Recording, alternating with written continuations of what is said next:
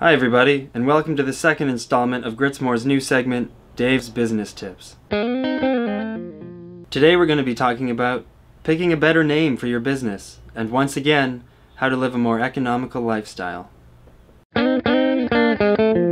Something not many businessmen know is that you can actually name your company after something that already exists, as long as you don't offer the same goods or services. Stand out in the crowd with a name people already recognize. Just a few examples could be Disney Dry Cleaning, That 70s Show Electrical, or Nickelback Loan Services. And now another tip on how to live a more economical lifestyle. The next time you make a dump run, get one of your overweight friends to wait off-site while you unload the truck. Then, before you go to pay, switch places in the driver's seat by sneaking through a hole in the fence. This will reduce the total change in weight, saving you money. Thanks for watching.